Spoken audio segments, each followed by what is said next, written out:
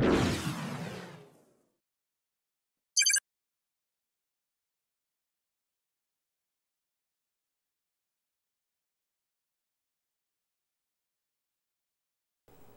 everybody, Jose Rodriguez once again here.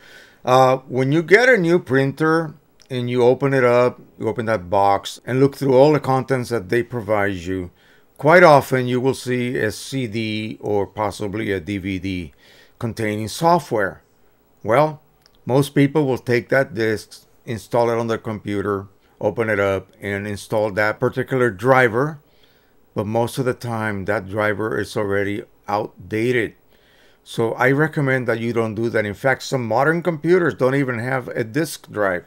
So what you better do to get the newest, most up-to-date driver is to go to either Canon USA or EPSON USA, or if you're in Europe, the equivalent, and download that particular driver. Now, my Canon USA site automatically will find the correct driver. All I have to do is type in the printer model that I am trying to download software for. So let's go ahead and take a quick look.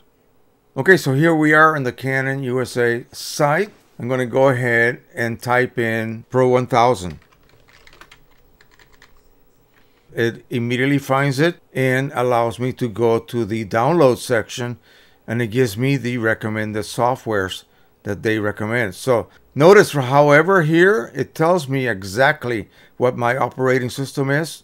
If you're a Mac, again, this is why I recommend doing this, because a lot of people tend to just plug in their printer and let the Mac OS find a driver, and often you end up with maybe the AirPrint driver, and that is basically a featureless driver. It's kind of a generic driver that works with most printers, but it just will not have the actual options that the Canon specific driver for that printer may offer.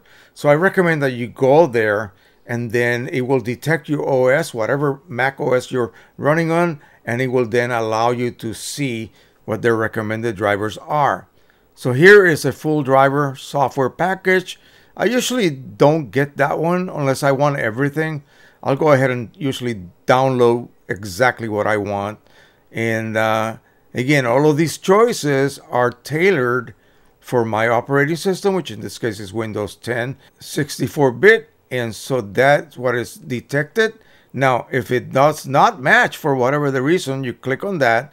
And here are all the early versions, all those horrible versions of Windows way back in the past, including Windows 11, which my computer just cannot handle at this point. So anyway, that is it. That's all you have to do. So by doing so, you will be guaranteed that you have the most up-to-date driver for your printer. Now, you can also download firmware if you wish to do that. If you are refilling, okay, if your printer allows you to refill, I would recommend that you kind of hold up on that, because sometimes, especially with EPSON printers, they may have some detrimental effects as far as, say, the chips not being recognized any longer on your refillable cartridges, that sort of thing. So you want to stay away from updating your firmware if you are refilling. If you are not refilling, you're using nothing but OEM cartridges, and by all means, go ahead and update everything. All right, that is it. Thank you so much for watching, and don't forget to subscribe, share, and like.